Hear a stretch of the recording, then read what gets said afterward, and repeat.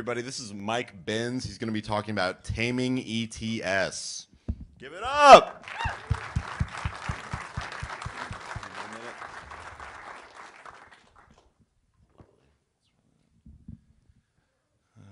Let's see. All right. Well, I guess that's where we're on. So, like I said, my name is Mike Benz. This is Taming ETS.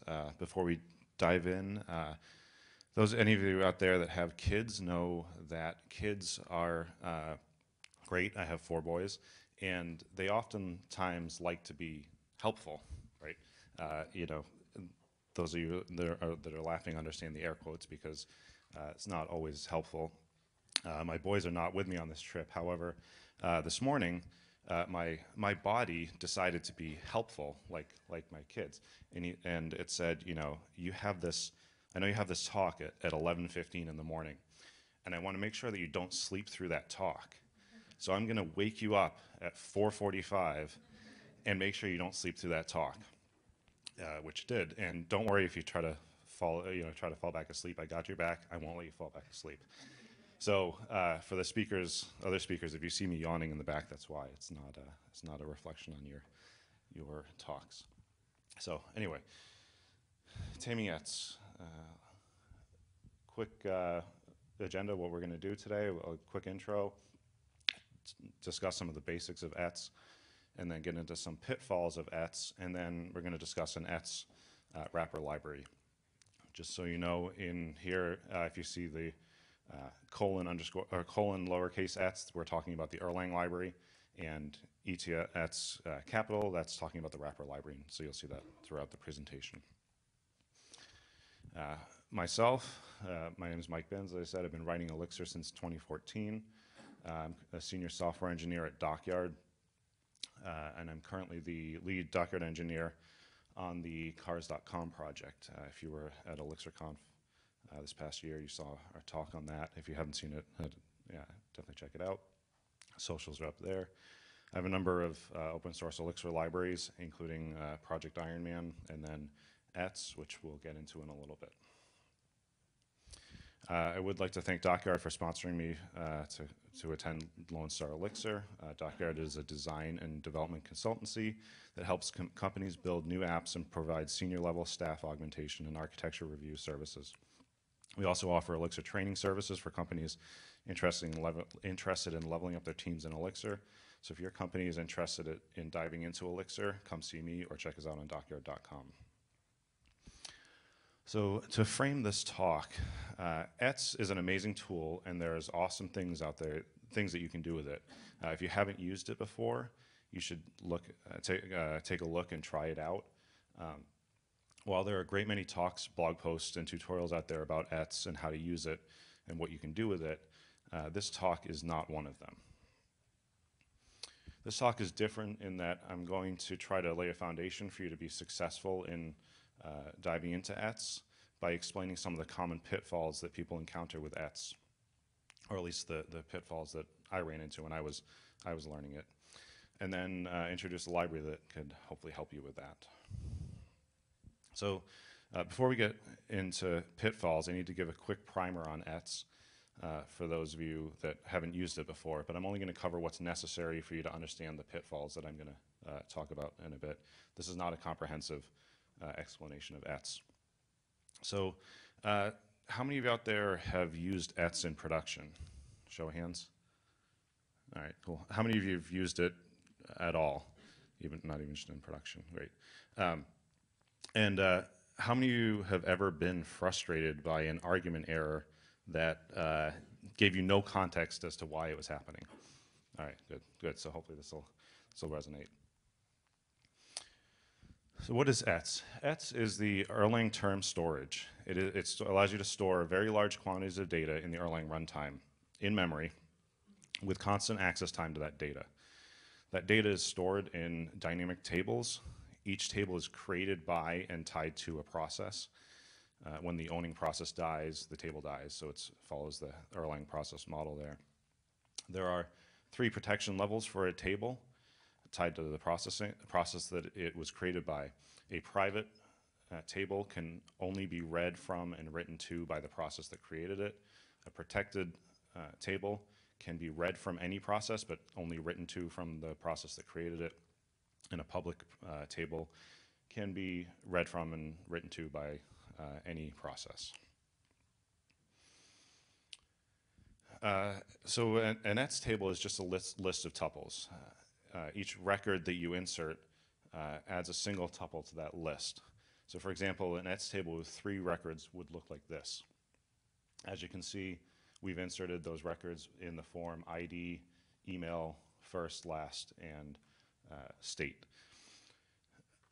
Note that there is no protection on ETS as far as what you're inserting. So you can insert any size record, and that can vary in the same table. So you can insert a record with 1 item, then insert a record with 5.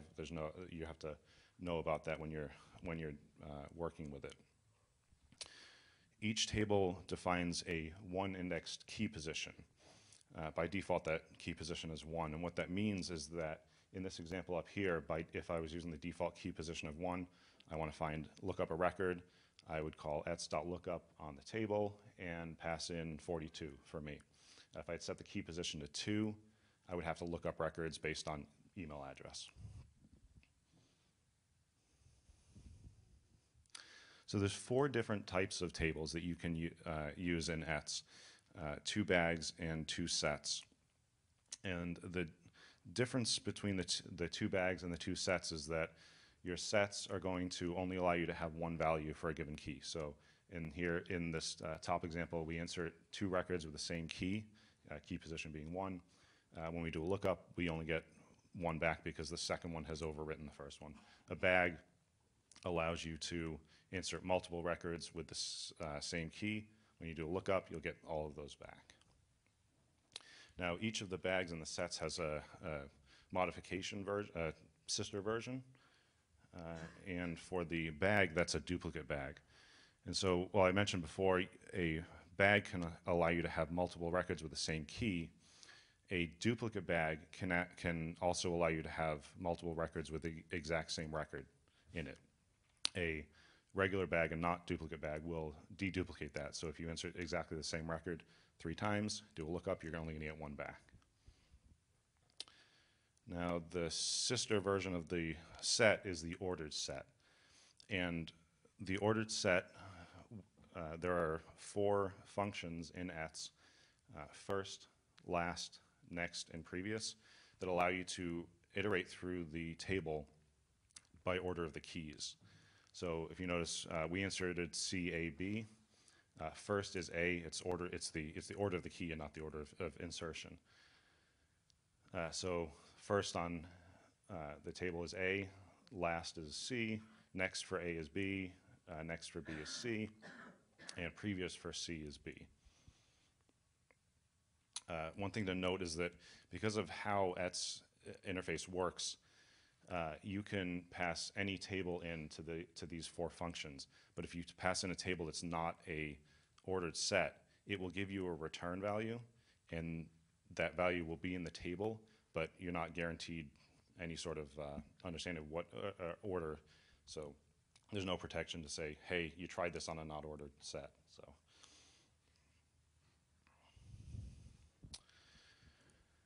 All right, so challenge. Raise your hand if you think that you could create a private ETS set with a key position 2, compression, and write concurrency both enabled without looking at the docs. I'm sure some of you can. I know personally I can't, and the reason is that the options on ets.new are not consistently formatted. The write concurrency and read concurrency, which are Boolean values, are specified in the options as a 2-option tuple.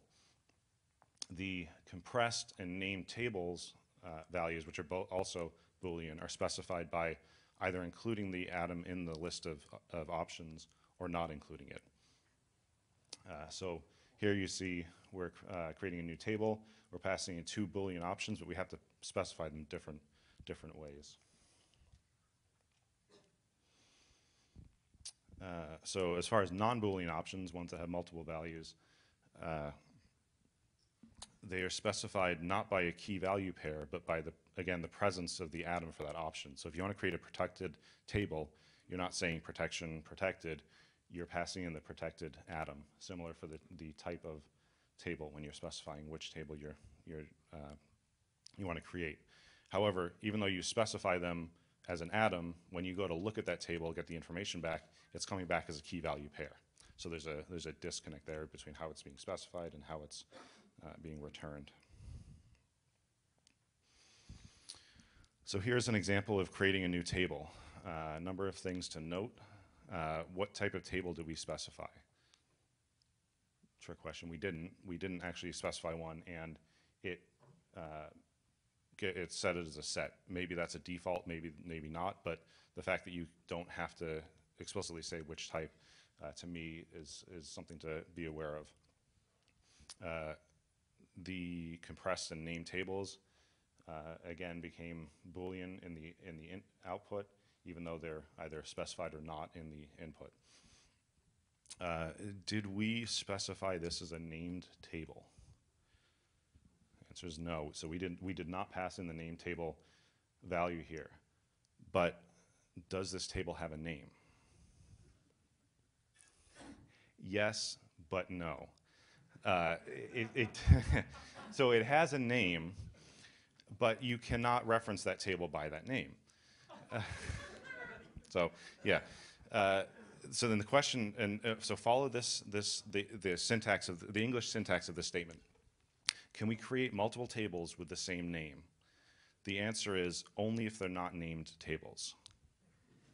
Right. So that just the fact that there's that sort of syntax there should tell you that there's something not great there.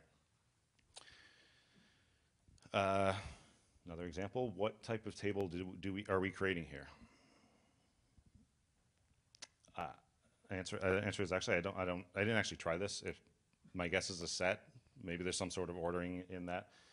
However, the fact that you can specify this to me says, hey, there's something there to be aware of. When we get to looking up data in a table, a couple of pitfalls to look out for. For one, when you're doing a lookup, you're returning the full record. This is not a key value lookup. That was a little confusing to me when I first started off, but you're going to get back the full record. The second thing to note is that in this example, we're creating a set, right? And a set can only ever have one value for a key. But when we look up this value, we're not getting back that value. We're getting back that value wrapped in a list. And if that value didn't exist, we would get back instead an empty list. So even though the only real options are an item or not an item, you need to, when you're doing pattern matching, you have to know that you're going to get something back no matter what, and you have to pattern match on either an empty list or destructure that one item out of the list.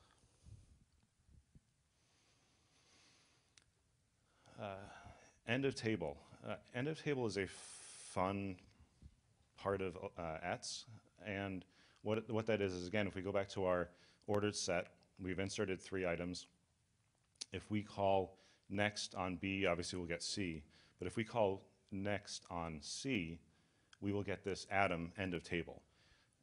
And since the Erlang atom had a $sign in it, it has to be wrapped in quotes, so you get this fun colon, quote, $sign, end of table, quote, that just doesn't look right. And if you say next on the last item in a table, you get end of table. And if you call previous on the first item in a table, you'll get end of table, not beginning of table, end of table. Fun thing to note is you can insert end of table as the key value into a table and then call next or previous and get that value back, and you won't know if you're halfway through the table and someone put end of table in there, or if you're actually at the end of the table. So something to be aware of.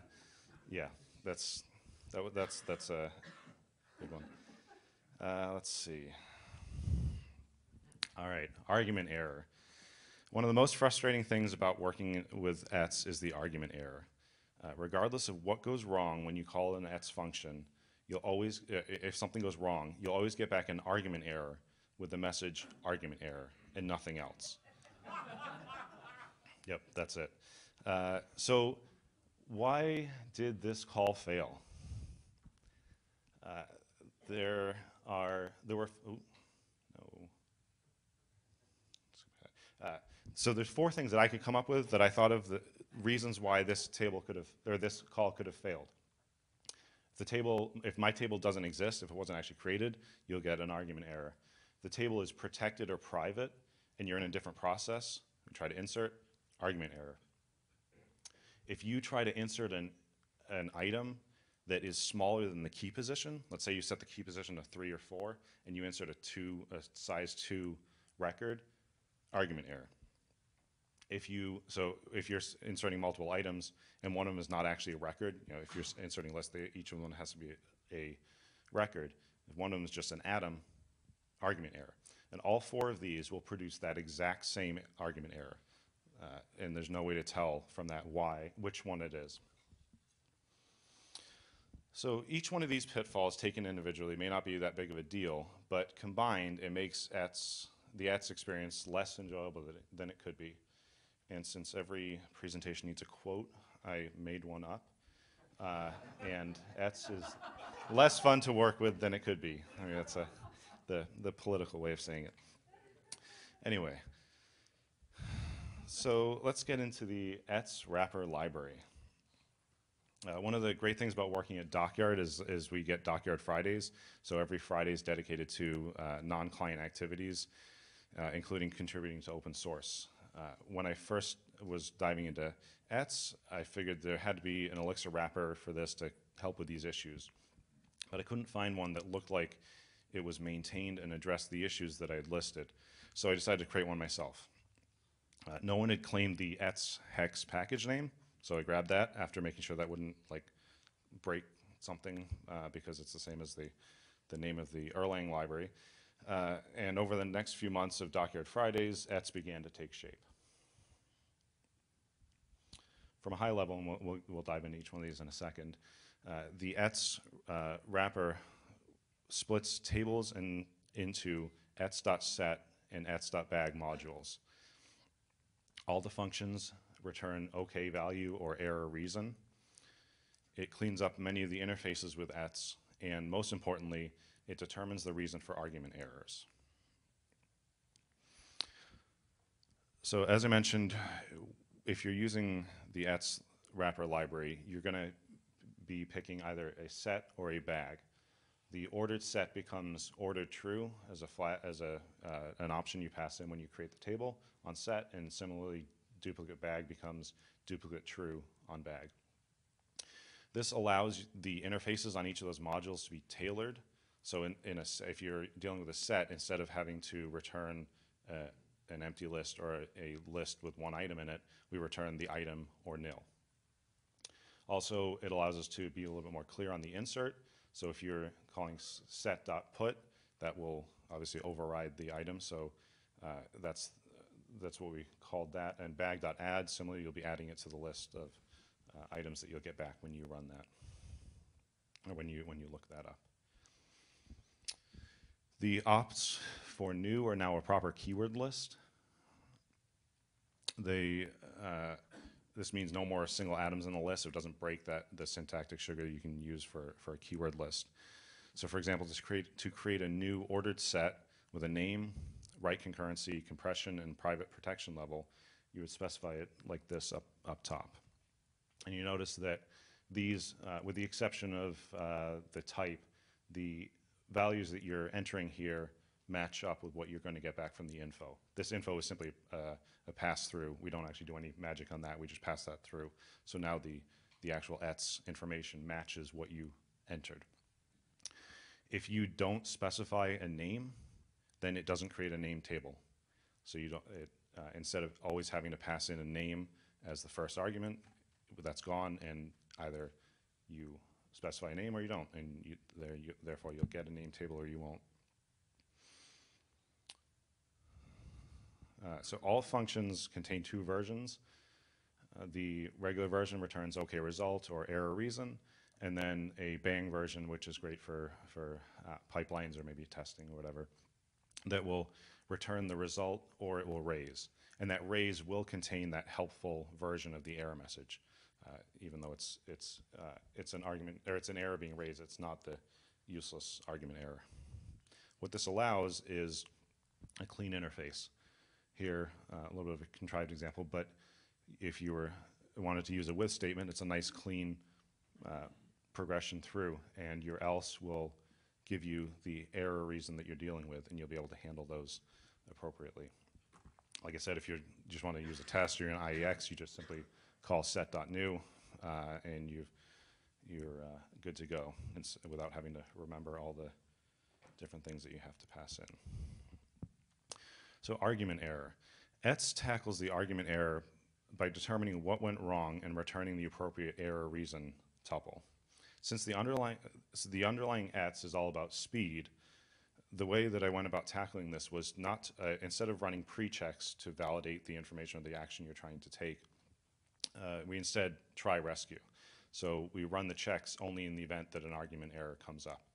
And this means that the happy path in the wrapper library maintains the same performance as the underlying ETS library.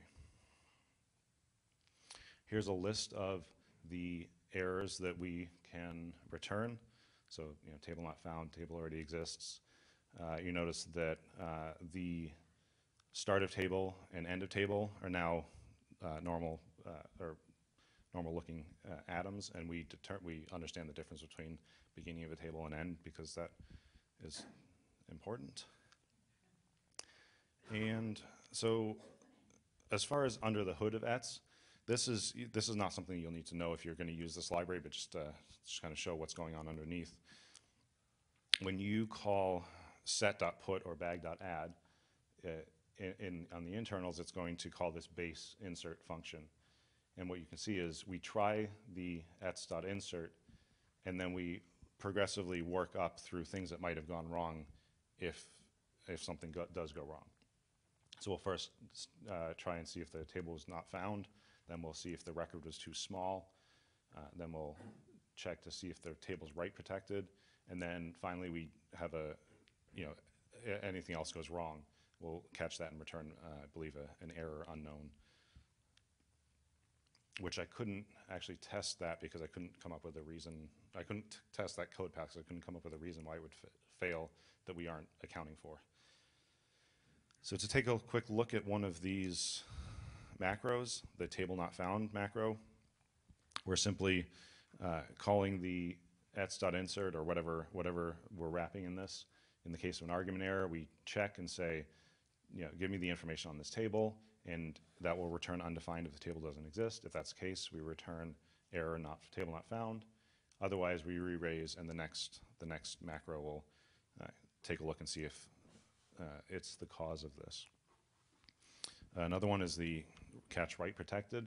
So in the case of an argument error, we'll say, is this table public, or am I calling this function from the owning process? If that's the case, then it's not a write protection issue. We'll pass that on up. Otherwise, we are in a write protection state, and we'll return that error. So that's the Elixir ETS, the Elixir wrapper for ETS. It's available on GitHub, Hex, currently version 0.80. And